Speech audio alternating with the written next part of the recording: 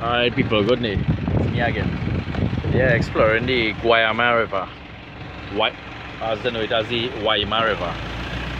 Yeah, going to do a little paddle down river and up and cast some lures and see what's going. Yeah, so at the beginning of the road here, heading down. You're checking out the place here. Just showing you all poverty on the Waima River. Check plywood houses. Real poverty here, people. So people, when you want to give charity or have something to give away or something, come down on the Waima River bank and just give to people. Open-handed, open-hearted. Yeah. You all may feel like it's somewhere in India or Africa, some poor village or something, but it's right here in Trinidad.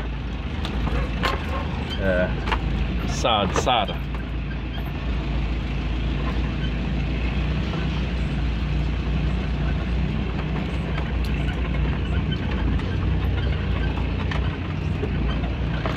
River right there on that side.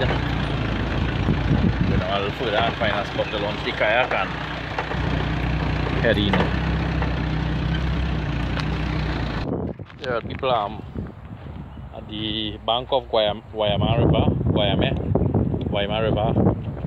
Found a little slipway here on the river bank and going to launch and head down a little bit there and see how the terrain is, you know, look around a little bit and come back, cast a little lures and see what's going on. So here people is me again.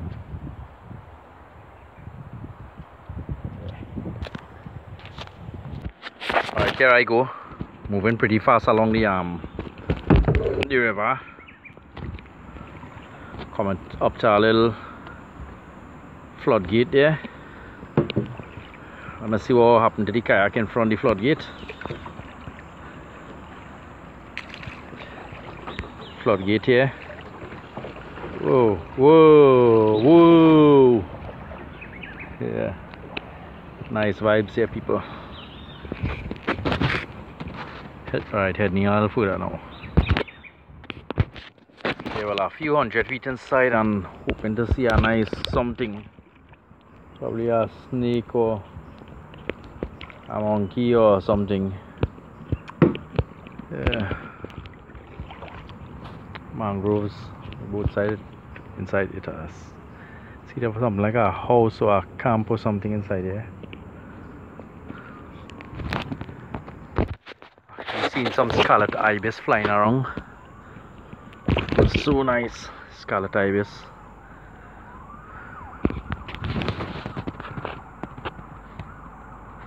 This is where the river widens. But Coquerico, not Coquerico, something.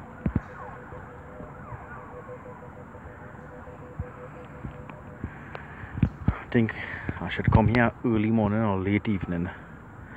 Or rising tide. Right now the tide falling flat, so I doubt I might get any good hit on the artificials. Kayak moving at a nice pace.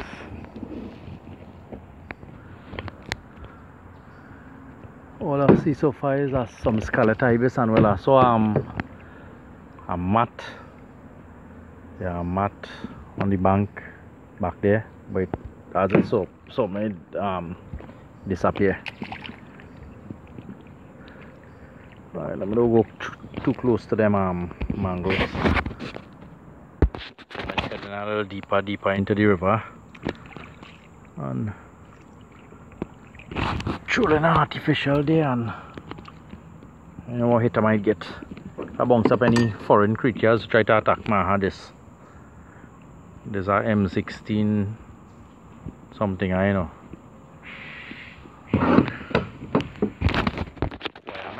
Some big caimans, boy. Monstrous caiman. Watch that one going there. Big caimans. While paddling, I get stick up on something. I thought it was a fish, but a little stick up on a piece of branch. And the rod started bend and real started drag out. Thought it was something nice, but not. Yeah. So a big caiman a while ago, about, the thing probably about 6 feet long and fat. Yeah. Well, kayaking for about half an hour now. I say I cross over a mile and going 2 miles inside the river. And seeing water kind of murky and brown. Yeah, people just paddling and like I ain't seeing no ocean out there. Come up to this big massive tree here. I don't know what kind of tree it is, but it's looking strange. And most I could see on the side of the riverbank is just garbage and more garbage. Yeah. Yeah, the tide falling flat, it'll be harder to paddle out. So let me start to head back out then. Yeah, so heading back out, but going and stop the video. I wanted to check my GPS and see how far it is inside the river. So yeah, people, goodbye.